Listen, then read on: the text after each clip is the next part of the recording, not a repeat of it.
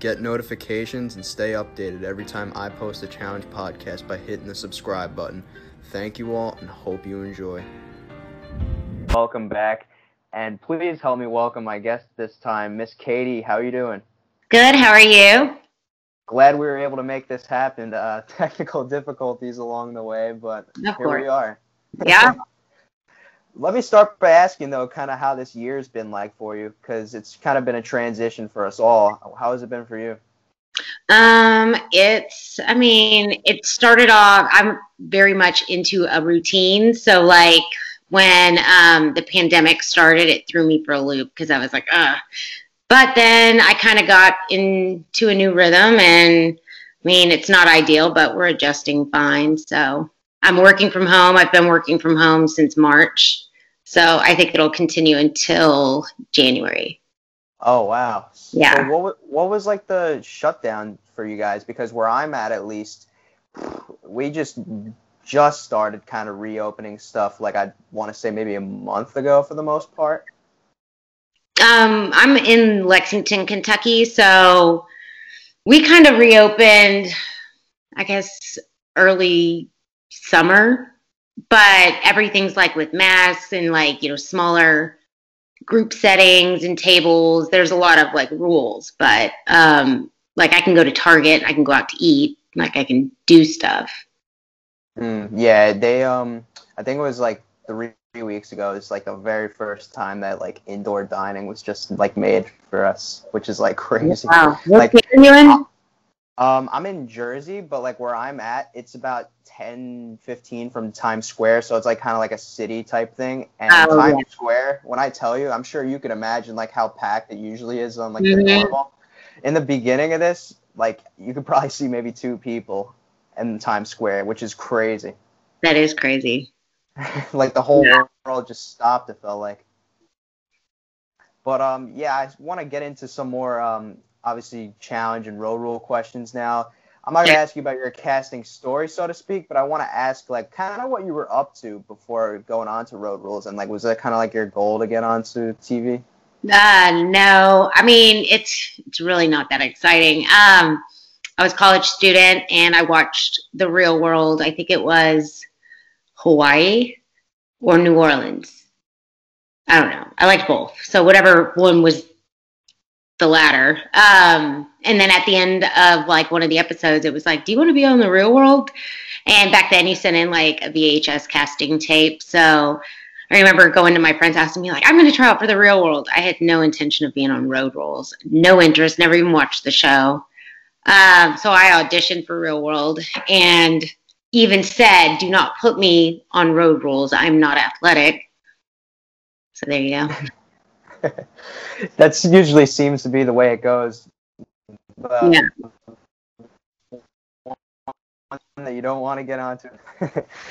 What about like now though? Because obviously like being years removed from being on TV, is like the challenge kind of something that like you organically try to maybe put behind you, or say if like you're at the store and someone like comes up to you like, oh, you're Katie from this show, and like wants a picture with you, like how is that for you? Is this challenge kind of something that you want to put behind you, or is it just well, it's always awkward when that happens, but it definitely happens less and less now. So I feel like I feel like when it does happen now, they must be like hardcore like challenge viewers, because I feel like the average kid who watches it is like your age, and you were probably in diapers when I was on Road Rules. No, it's like I don't. So now it's like somebody who's like 40, and I'm like, oh my gosh, wow, we're old. I've always thought it was awkward, and my husband always laughs because they'll be like, how do I know you? Where do I know you from? And he's like, obviously they know you from the show, but I don't know that that's how they know me. They might know me through a client through work, and then I just look arrogant saying, you must have watched MTV, and they're like, no, I don't watch MTV. Actually, you are, a friend of so-and-so. So I don't know. I just, it's always just awkward. I don't know. It doesn't happen very often anymore, though. Not in my 20s. So. Yeah, and you made the diaper comment. Just to put into perspective, your last challenge that you did was Cutthroat. I was actually in 3rd grade when that was airing. Oh, my God. Yeah. So, Yeah. How old are you? 20. 20, yeah. So, oh my gosh. What year were you born? Let me do the math. I work in numbers. Yeah, wow. 2000. That's crazy. Yeah, so you were in a diaper when I was on Road Rules. That was 2000. Yeah. Wow. So, yep, that is crazy. So, so nuts. And it feels like a lifetime ago. It really does. Like I can remember certain things like super vivid, like it was yesterday. But then another part of me is like, was that even my life? Because it seems so 100% far removed from my life today. Wow. Yeah, like 100%. No. Yeah, but I do want to hear your thoughts now on kind of obviously being removed from the show. You're kind of like now would maybe have like an outsider's perspective on this. And I asked like a number of like the old school guests. Like I know E-Beast was on here that talked about it a little bit. I always ask them kind of like their thoughts on how they're kind of pulling now, because they don't pull from Real World and Road Rules anymore. They're kind of pulling from like all these different shows, networks, and now even in some cases they're pulling people like from Instagram, as crazy as that sounds. Really? I mean, I Yeah. haven't watched the show in a couple of years because I'm more of a Bravo, Real Housewives, again, children age. I mean, it just that doesn't interest me anymore. Seeing a bunch of 22-year-olds hook up or fight, I'm like, no. It just has zero interest. Now, watching middle-aged women fight, that's really entertaining to me. So, Housewives is a huge thing where I'm at. yeah, well, oh, I love it. I think it's on tonight, actually. So, but yeah, I mean, I watch that, and I, watch like Vanderpump Rules and some stupid shows on Bravo, but Bachelor. But I'm just not like really in the MTV shows anymore. Mm. So do you have any comment on like maybe them pulling from other shows? Like, is it like are you sad to see it kind of turn into what it has with kind of them doing away with how it normally was? Because it kind of felt like you had to make your initiation to get onto the challenge by completing your Road Rules or Real World season. Yeah, I mean, if I'm honest, I don't really care, like at all. I have no opinion. I do remember when they brought in people from Fresh Meat back then. I think that was like around 2005. We felt like they were just walking in on an opportunity that we felt we earned. But now I'm like, that's stupid too. So, I mean, however they want to cast and get their people, if the shows aren't being filmed anymore, I don't think they're doing Real World anymore either. Then that's funny that they're pulling from Instagram. So now I think it's just an athletic-based show. I think that the original premise was Real World versus Road Rules, and now it's just the challenge, so it doesn't really matter. There you go. But now I want to kind of talk about some of your moments now. So the fly swatting elimination was one of my favorites, and Aya was on here and she talked about it a little bit. What was your perspective on? We were trying to figure out like the thought process about them kind of throwing that elimination together. What did you think of it? Well, they knew that the day before I smashed my face on the water, and that was very unpleasant. So that I think they were like, let's do something that's going to hurt her face. And then to get hit in the face with the fly swatter, honestly, it only hurt the first like 2 slaps, because then it just kind of went numb. So you can't really feel it after that. So it's, I mean, it was stupid. And yeah, I think we had like goggles on, and then we just and I like Aya, I liked her then too, and we were just like, let's slap each other in the face. I just remember being pissed. Those are like the moments that made me not want to be on the show anymore. So. What, like you thought maybe like they were trying to like work things in a certain way, like against you maybe? No, I just felt like the show just got too stupid for me. And, they knew that I was physically hurt. I had black eyes and busted lips. And then they're like, and I know they have I'm not stupid. I actually work for a production company today. So they have things. So they probably say they had like 10 different like challenges depending on the weather or whatever else, or like eliminations. And they were probably like, her face is fucked up and let's go ahead and start slapping it. I mean, there could have been other things. And yeah, it's for TV and all of that. And I get it. And that's why I didn't want to do it anymore. It's all part of the whole thing. Because at that point, I'm like, now you're just being dicks. You know? Well, no, yeah. And I've had like a couple people on here kind of say similar stuff. I mean, it is a show after all. And I think that they know what's going to benefit them. And yeah, 100%. And I understand that, like I said, from like working in the industry still, I understand it from that standpoint, but I also understand it as a human being. So I'm out, you know, like at that point. And today I would be the absolute worst cast member because I just wouldn't give a shit. I'd just walk. I wouldn't argue. I'd be like, you can have this. I'm not going to get slapped in the face with a fly swatter. Goodbye. Wow, so you seem to have like a very different outlook on things then. Was it like kind of something that, did you rewatch and maybe be like, all right, well, I was this back then and then this is how you change your demeanor now? I get very embarrassed seeing older episodes. Like my husband hasn't even seen all of them. I showed him a couple like of road rules because I was like, oh, this was like, you know, the innocent, naive, fun. It was an experience. And then like the challenges just got so much nastier. And, you know, you really start to be pit against each other with people that are your friends. And then the experience started becoming far more negative than exciting or fun. And the outcome wasn't worth it. It wasn't like we were rolling in the dough. It wasn't like, you know, it all kind of, and I started to realize while I was on the shows, like, I'm not having fun. I'm kind of unhappy. I hate 90% of these people. I want food, like real food. I want a computer. And I just realized like all the things weren't balancing anymore. And it was just time for me to like walk off. And then after I did, my life got a lot better. It just changed. And I started to make better decisions and not everything revolved around drama. And today, like, I would never have, I mean, one, I feel like I'm a lot nicer, but I just wouldn't tolerate the things that I did. But I also wouldn't scream about it. I would just leave the room or walk away. I think when you're in your 20s and the show was real popular in the early 2000s, fun and exciting, and we got to travel.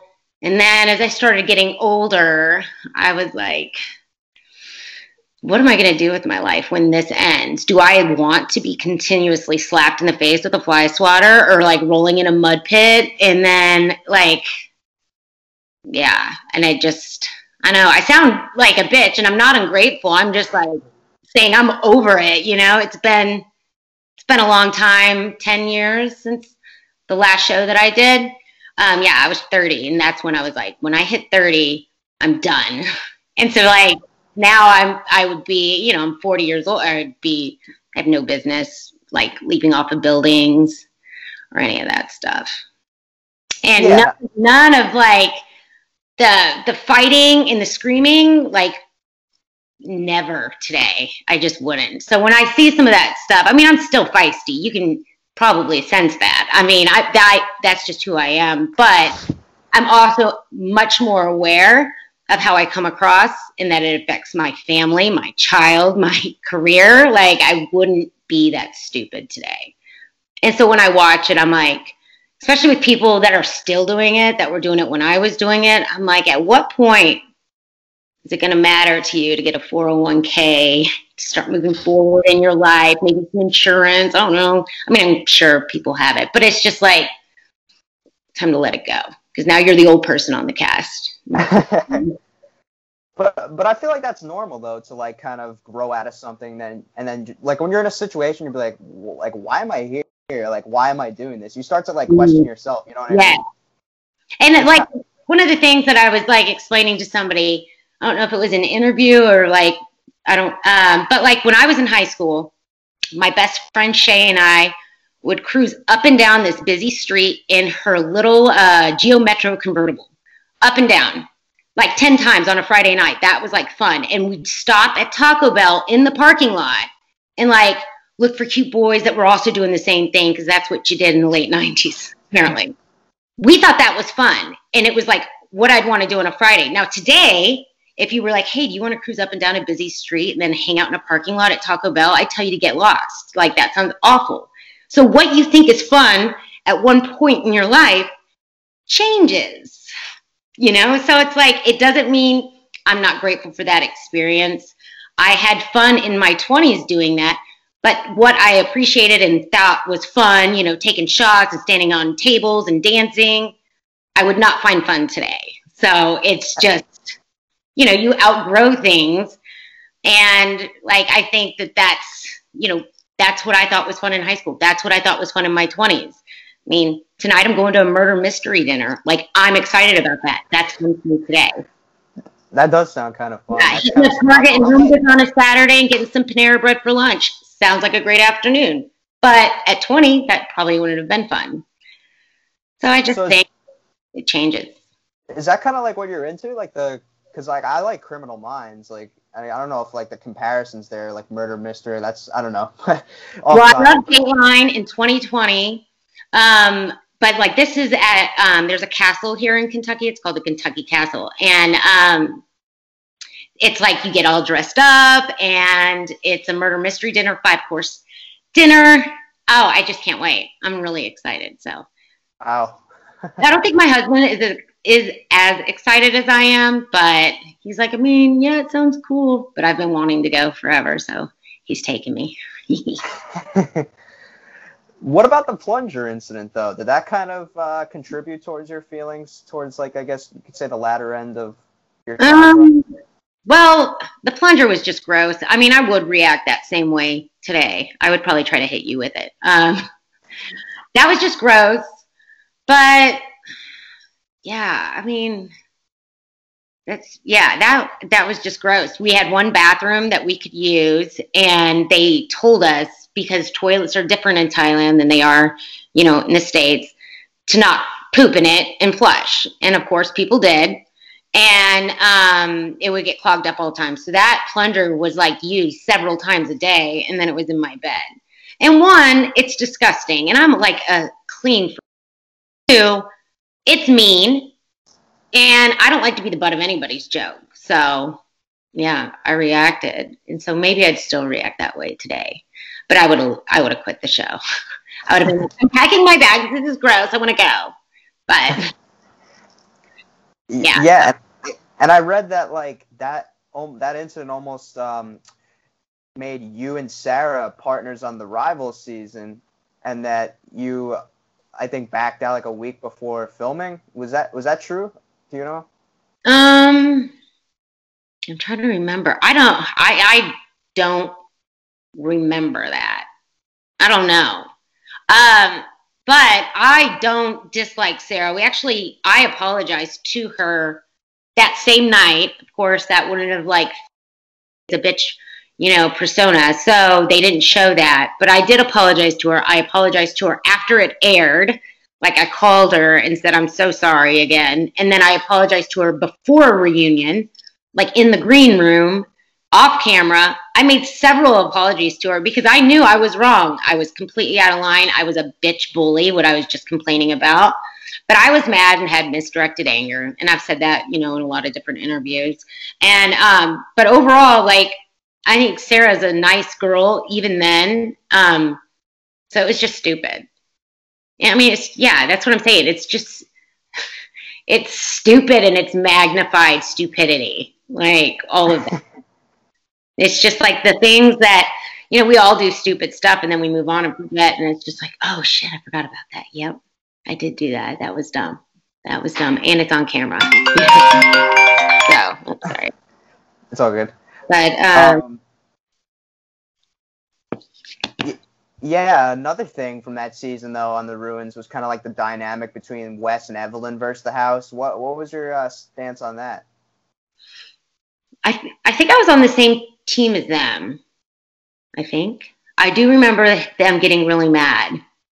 But honestly, like, if you sent me pictures of different living rooms on the show, and I'm someone who loves design, I wouldn't be able to tell you what show it was because they all blend and the people blend, and like, I can't tell what show is from what. Now, The Ruins, I do remember him getting mad. I remember The Room, but I couldn't tell you why. I've never been like a repeat watcher of anything. Like, I've never owned DVDs because I don't feel like watching a movie 7 times or rereading a book. My interest is like, I know what happens. So even watching the shows, I'm like, I lived it. I know what happens. I'm just curious what their version is. And then I'm like, oh. And then, and I don't even know where the episodes even are today. I mean, they're on VHS, and I think they're in my parents' attic, so they're probably ruined. I don't know. So I can't, so now it's all by memory, and I can't remember. And like I said, I don't know what happened to any of my episodes. The DVDs, I think, are in my hall closet in a box. But the VHS is like, I gave up on those. What about your dynamic, though, with Wes? Were you guys cool? I've always liked Wes. Yeah. He's, but it's funny because I feel like some of my relationships on the show weren't really accurately portrayed, or they wouldn't show that I was like friends with somebody. They would only show my like enemies or something. I don't know. It was like, they just really wanted me to always look like a, like solo. I was independent and on my own from everybody, like poor lonely Katie. So if I was like good friends, like Coral and I have always been friends. We've never not been friends, but you wouldn't really know it watching the show. And we would go out together in LA and people would be like, you guys are friends? And we're like, yeah. So, but I mean, I always got along with Wes.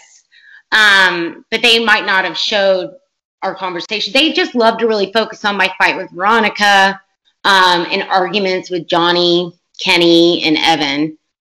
And, I don't know. Wes and Johnny just became friends on this actual past season that just happened. I think they've always been friends. It was just kind of their thing, like wink, wink, nudge, nudge. Wow. So that's actually interesting to hear, because that's something that I've personally thought, but then guests that I've talked to about it have kind of been like, oh, no. Like, well, I think they genuinely would give each other shit, but like, if they saw each other randomly at an airport, I guarantee you they would sit and have a beer together and like talk. It wasn't like, ugh, I hate you. They knew that their rivalry created attention and it was fun, and they genuinely made fun of each other, but I don't think they just became friends. I think they've always been friends, and it was just like kind of a tongue-in-cheek type stuff. But what do I know? I've been off it for 10 years. And it wasn't necessarily like while I was on the show. I think it's happened since, because I follow them on social media and stuff. But yeah, and you mentioned being gone for a while. Do you still keep in contact with anybody from the show, or you're just like, casual? I talk to Trishelle all the time. I was texting her with her last night about The Bachelor, The Bachelorette, and that she's fucking nuts. So yeah, and then I talked to her. I keep in touch a little bit with Tori, a little bit with Jillian, a little bit with Eric.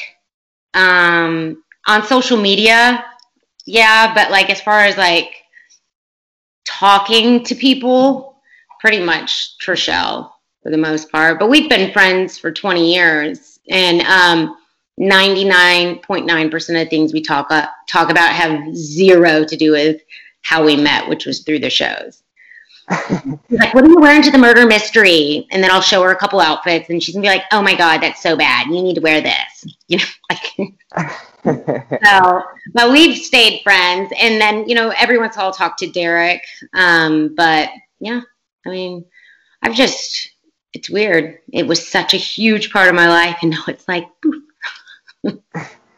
Well, now Mark Long's kind of tried to get all those people back together for this OG show. You were obviously contacted for it, I'd assume. Are you planning on doing it? Have you kicked around the idea, or? I mean, one, I really doubt they'd cast me because I've openly said I would be a horrible cast member. Because I'm not going to be who they want me to be or who I was. Like, I just won't. I'll go home. I'm not doing it. I'm not taking the bait. I don't need this shit. It's not paying my bills. Goodbye. I don't. I mean, I just said, yeah, let me know who's going, the day, you know, how long. It would have to be really short. There's no way I'd go on a show without a phone. I have a 5-year-old. I'm married. Like, I like to say goodnight and hello to my family.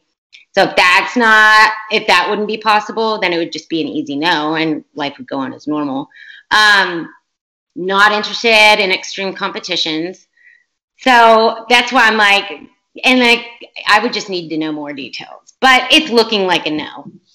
I mean, just my husband's like, would you want to do that? I'm like, I don't think I do. And then I'm asking Trishelle, would you go? Well, I'll go if you go. Well, how about I'm not sleeping in a bunk bed? I'm 40. Okay. I want a real bedroom. I need to be a diva or just like a normal, sane adult. And I want a phone so I can say hi to my family. But if it's the same crap as it was, like, you're willing to put up with that. So I'm just not today. Well, there you have it, folks. I guess I'm still bitchy, guys. That's still there. Although I'm nicer too. That makes sense. Thank you again for coming on here. And for the people watching this, please comment something nice for Katie down below. And thank you again, Katie. No problem. Talk to you soon. Thank you.